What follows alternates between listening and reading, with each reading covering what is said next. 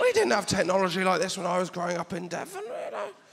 When I was growing up in Devon, the most advanced technology I had was if I held a buttercup underneath another child's chin.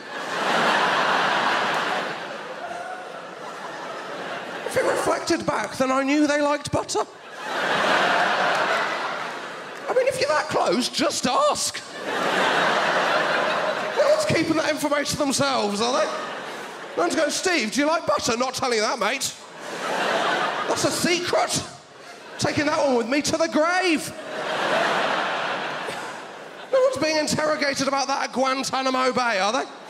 Okay, it's not cracking under questioning. Fetch the buttercup, we'll get this out of him.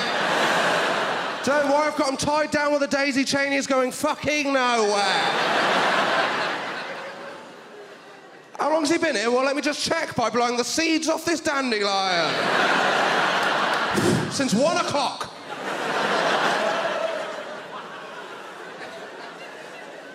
I mean, genuinely, the most advanced thing I owned when I was a child was my coat.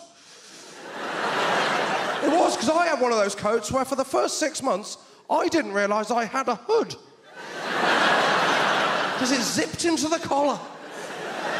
What is that for? When am I ever going to need to zip my hood back into the collar? Just go a formal occasion. Well, let me just zip my hood back into the collar of my shell suit jacket.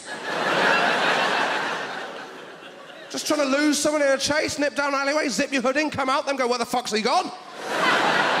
Oh no, it looked like that guy, but the guy I was following had a hood. What was the hood like? The thinnest hood I've ever seen in my life.